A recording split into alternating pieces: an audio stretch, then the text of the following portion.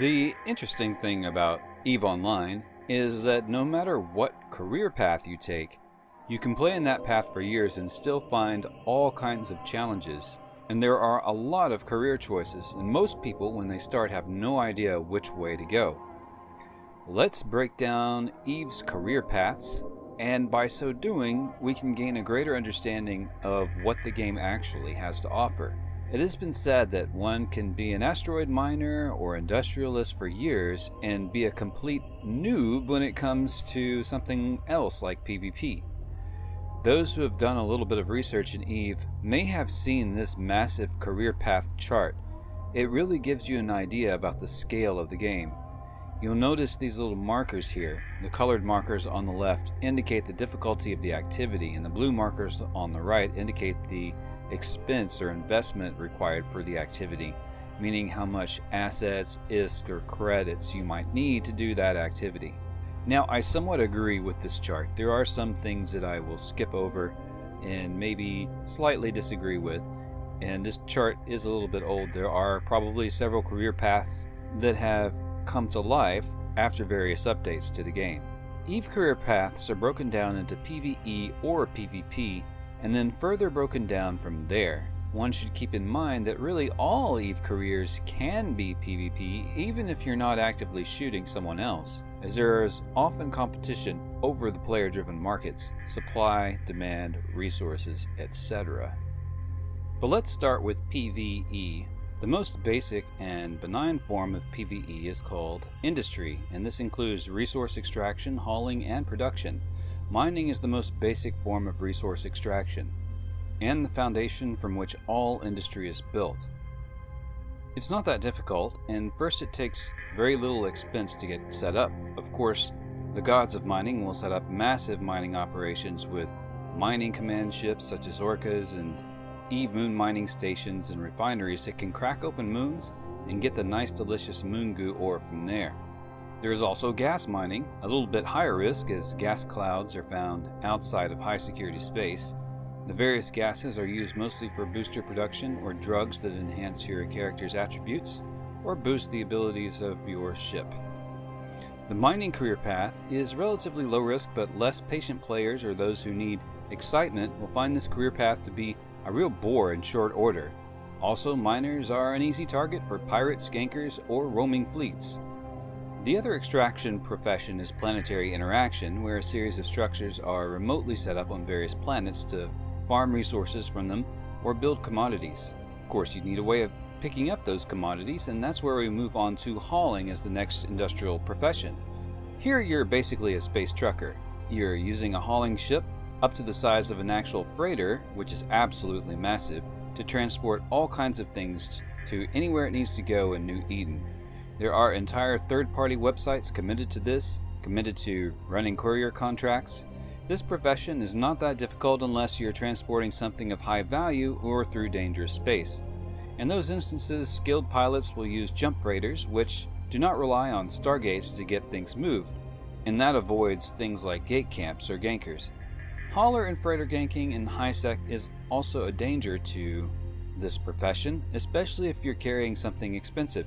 These gankers scan transport ships and freighters on a regular basis.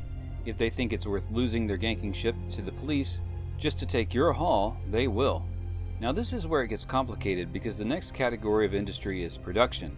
There are hundreds of different materials and components that go into building useful items in Eve, and depending on the tier or quality of what you're building, it can involve a very complex supply and logistics line to accomplish it. Tech 2, 3, capital ship, and structure construction all require a very secure, efficient, and affordable supply line, station facilities to build the items, money to invest, and players with the necessary skill levels to do the production. Some understanding of the market is also necessary to move the items you are building.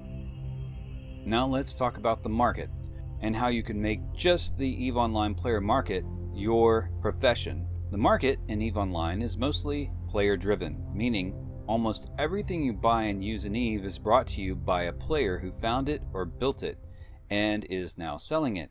There are people who make their entire career about strategic sales on the player driven market. It can take a lot of time to research where the market is going and it can also be very competitive.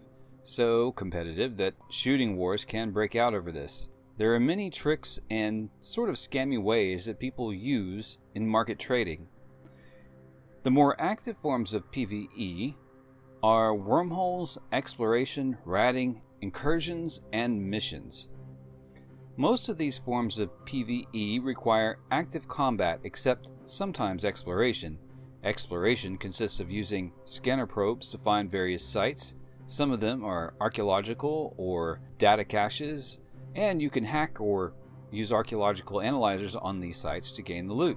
And this is accomplished with mostly exploration frigates, such as the popular Astero. The other sites that can be found in this manner will require combat, where you must fight your way through a number of NPC pirates to get at the loot or the treasure. Wormholes are an entirely different world.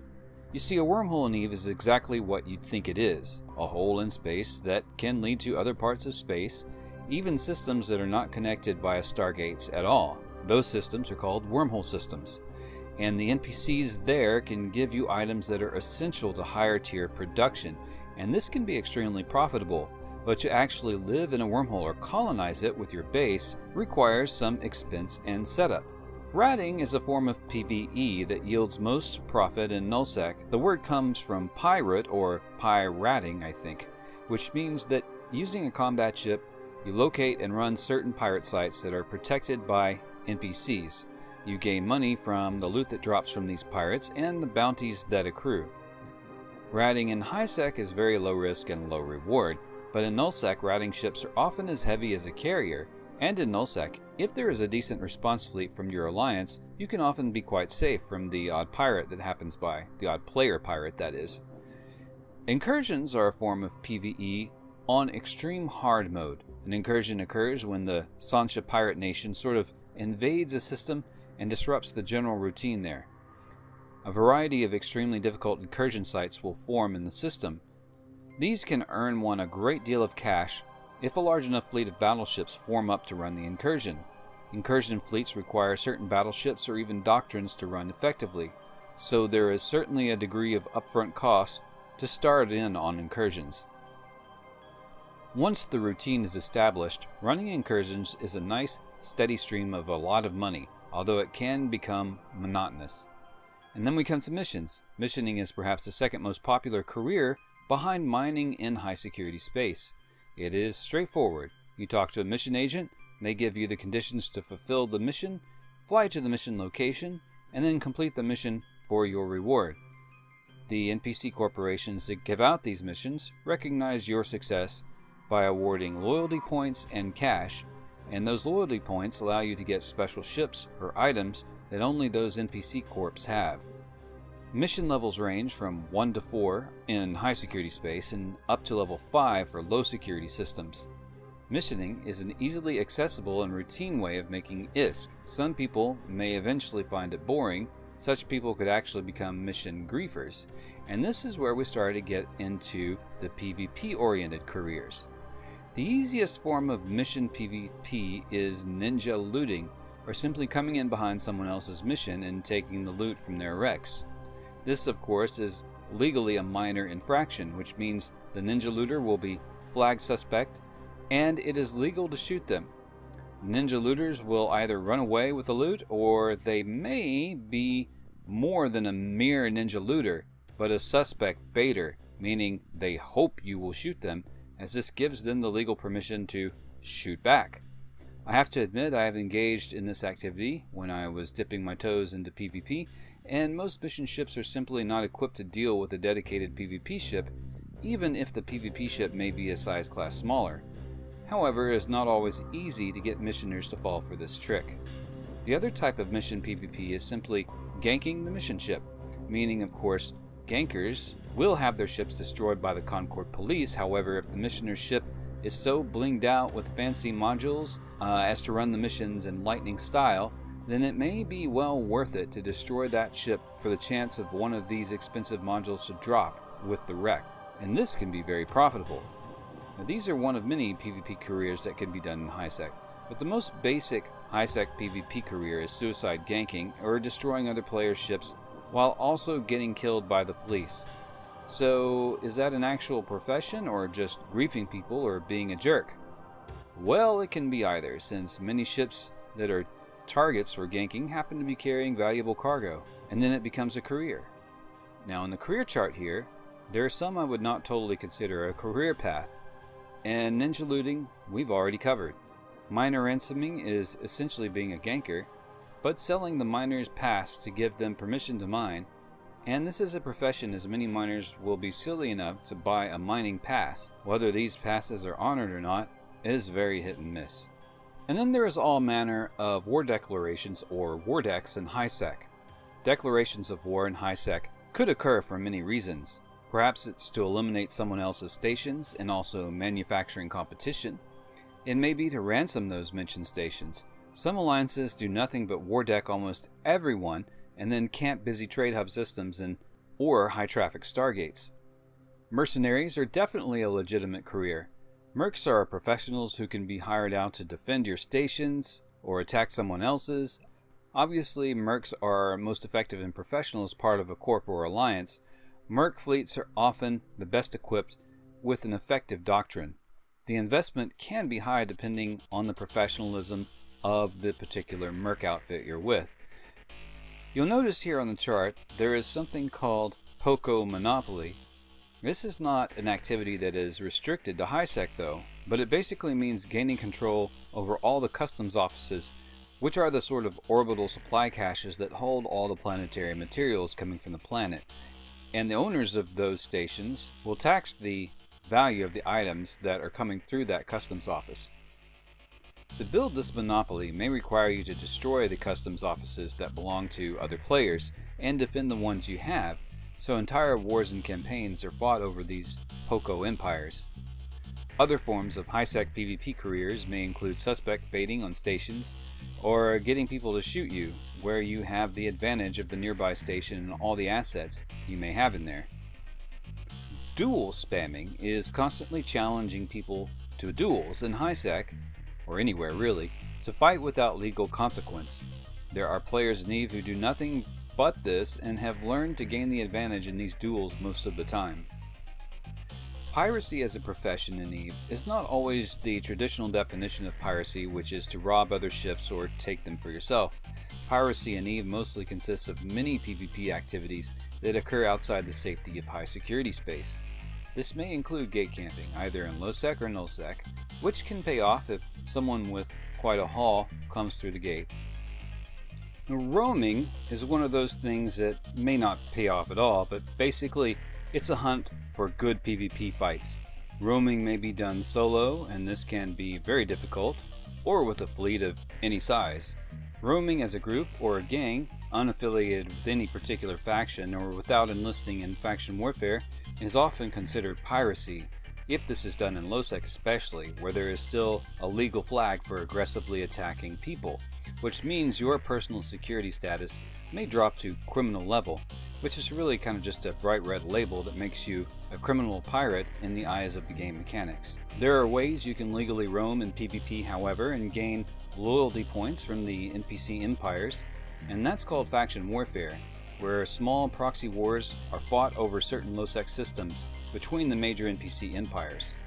This allows you to legally fight the opposing faction, while also obtaining the loyalty points from the various tiers of faction warfare sites. It may not be as hardcore as roaming with an unaffiliated group pirate style, but it can be profitable and a way to get into PvP without investing a lot of expenses into it.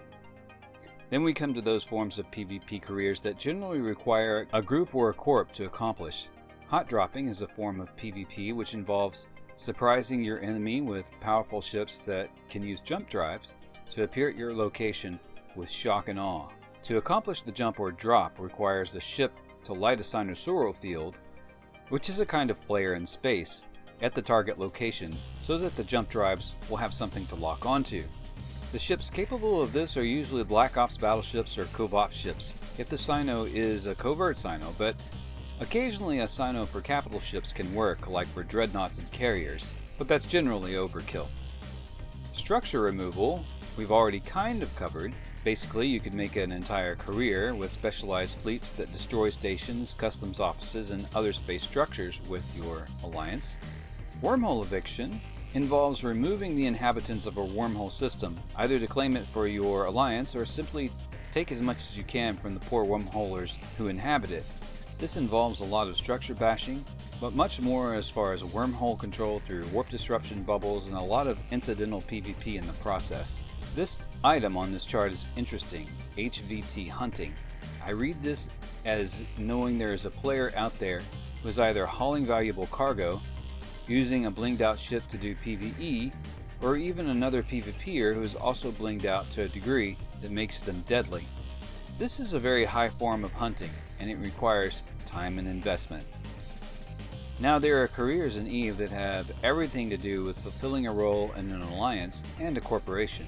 For example, as the CEO, alliance diplomat, fleet commander, or even IT specialist, you may be spending nearly all of your game time in these roles. This means that you're dedicated to your particular alliance or corp, and the game then truly becomes more about the people you play with as much as the gameplay. And so, now we come to scamming. Scamming a sucker is allowed in this game, but it also is a bit misunderstood. EVE's reputation for having scams often makes new to somewhat new players overly paranoid about everything someone else is doing. What people fail to understand is that people in this game do want friends they can trust. But you must earn that trust, and if something looks too good to be true, then it's likely to be a scam. Basic scams will offer a service or item that may appear to be of value or even rare, but it's worthless. It may involve certain tricks on the market to take advantage of traders who misclick and pay more than they should.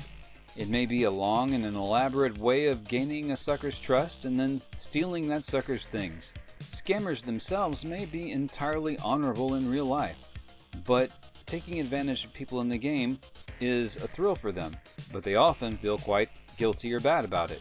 Those who are immune to scammers never put anything on the line or have anything of value that can be stolen. Okay, and finally we come to community-based careers. These are careers that are all about supporting the game through groups, events, education, and even out-of-game things like podcasts, YouTube videos like this one, and other things. Even though we are out of the game, in a way, we are still playing the game. You see, EVE is one of those games where sometimes you're still playing, even when you're not logged into the game. Because a lot of times you're constantly making some sort of communication about the game to fellow players and fellow community builders. So we're coming to conclusions. Now, most of the time new players feel quite rudderless when they first start the game. The ones that stay in the game are either ambitious, very social, or curious about what lies further down the path. And it is also important to be aware that if you're on one particular career path, EVE is an ecosystem where there are many other things going on. And to keep it interesting, you can and often will branch out into other career paths. Now, Space Friends, this is by no means a comprehensive guide about the details and variations of all EVE career paths. There are other videos out there much longer than this one if you want to dive into that. So please tell me in the comments what EVE career path you have chosen and why you chose it, or if you're new to the game, ask questions about EVE career paths you might want to choose. Now for some brief channel updates. Again, I apologize for not releasing the next chapter of my EVE stories, but I was unable to compose any of the cinematics for that video because the EVE test server has been down and will be down into August. However, I've got it all scripted out. So the next thing I will do is some live streaming and create an accurate Klingon Katinga battlecruiser model for some upcoming videos.